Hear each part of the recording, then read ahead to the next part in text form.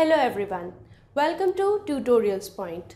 Now in this video, we will take up all the plant tissues individually. So the first we will discuss is the meristematic tissue and the types of meristematic tissue. So the learning objectives will be to explain the general features of a meristematic tissue. What are the different characteristics that a meristematic tissue has? And then to give an overview of the meristematic tissue, like what are the different types of meristematic tissue which are present inside the plant. So first, meristematic tissue. Now the word meristematic tissue comes from meristem. Now this means continuous division. So continuously dividing tissue is meristematic tissue. What do you mean by meristem?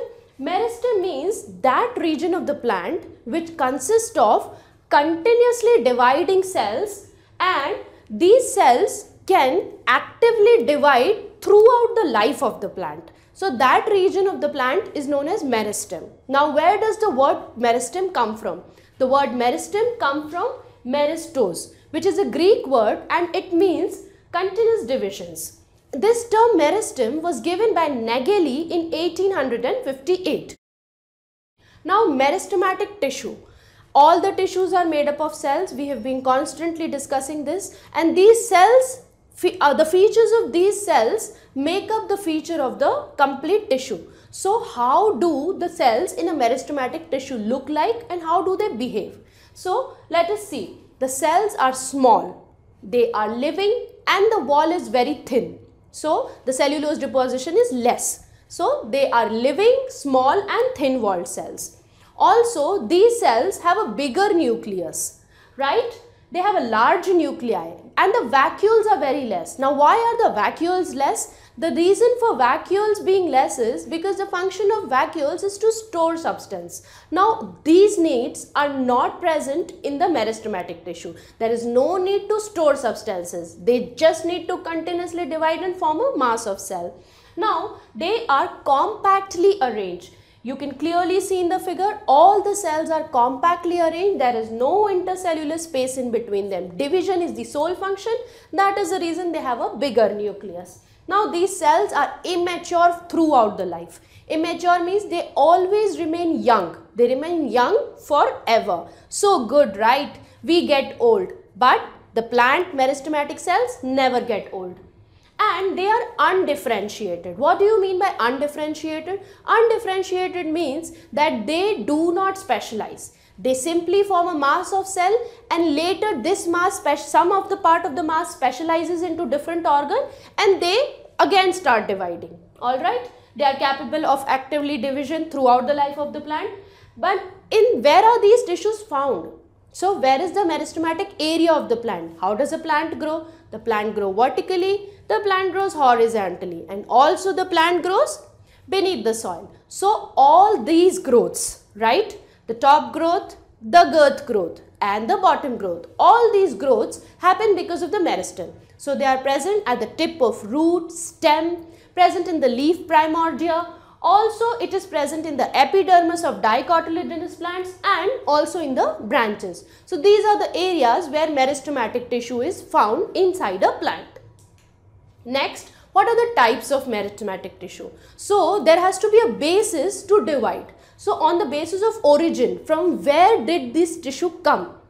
On the basis of origin, they are of two types. The primary meristem and the secondary meristem. So the primary meristem means that they appear early in life, right? When the plant is just growing, this meristem is present in them. And it is derived from embryo. Embryo, as in all of us know, in case of human beings, the baby growth, we know that the cells, first an individual is just a cell.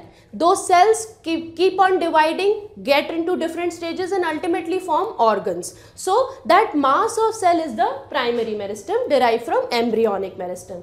Then secondary meristem, it is the new meristem which appears from the permanent cells. Permanent cells means those meristematic cells which have undergone differentiation formed a permanent cell.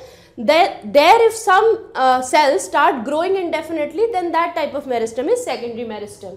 Right? It is formed later in this life. You can clearly see tip is primary meristem, the top region primary meristem, in the root tip also it's primary meristem, but in the center, so the diametric growth is due to secondary meristem.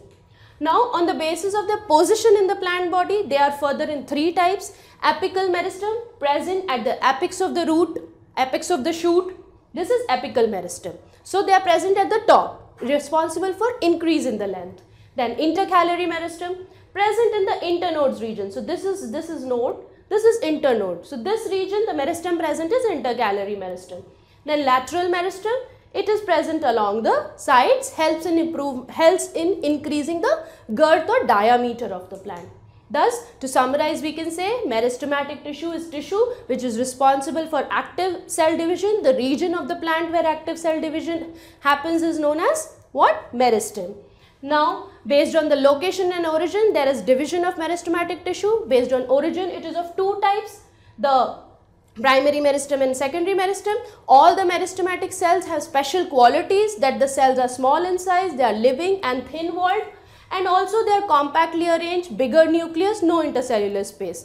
Now, primary meristem and secondary meristem, primary means early in life, secondary means later in life. On the basis of position, they are further divided into 3 types: apical meristem, intercalary meristem and lateral meristem. We shall be discussing all these meristems in detail in upcoming videos. Till then, thank you very much. TutorialsPoint.com. Simply easy learning.